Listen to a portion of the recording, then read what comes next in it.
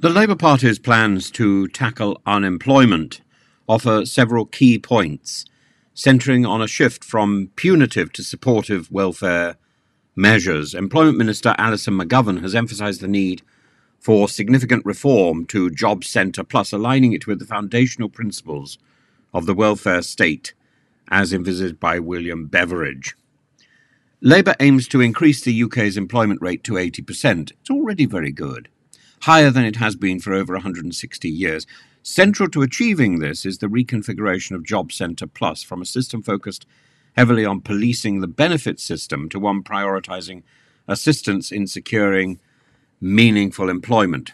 Current requirements for claimants to spend 35 hours per week searching for work has been criticised as draconian by experts such as Tony Wilson of the Institute of Employment Studies, and the Labour Party sees this as counterproductive, with many job seekers viewing the system as punitive rather than supportive. The result is an increase in people claiming incapacity benefits and avoiding job centres altogether. If you want to get another job, there's no point in filling out lots of forms. You get further, you spend your time learning new skills, I should have thought.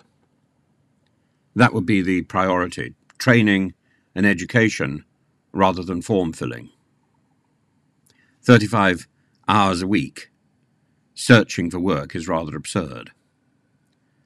Labour's approach, as outlined by McGovern, is to reduce the overbearing focus on sanctions and redirect resources towards providing tangible support. This would include scrapping the 35-hour search requirement for those with health conditions and young children. By doing so, they hope to free up advisors to offer more meaningful assistance to job seekers, including those not currently claiming benefits. The vision is for job centres to become open to the wider public, not just those receiving welfare, encouraging broader engagement with employment services.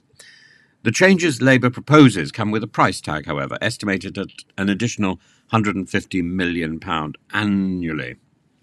And McGovern has argued that the long-term benefits, including increased employment and reducing reliance on state benefits, would far outweigh these upfront costs.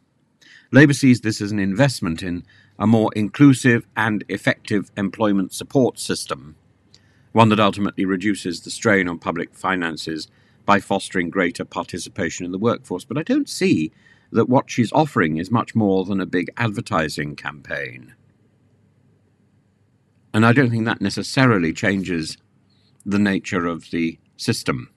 The system needs to be brought more closely into a much more flexible educational system. In essence, Labour's plans suggests a cultural shift within welfare and employment support, moving away from the current emphasis on sanctions towards a model that prioritises employment as a path to economic security for everyone, including the most vulnerable. But I'm not sure that it's actually going to deliver. The rhetoric is there, the reality is some distance away. The goal is not just higher employment numbers, but a more humane, supportive regime that aligns with Beveridge's original vision of a welfare state built on mutual support and opportunity for all. That much is good, but whether it actually produces any benefits is an entirely different matter.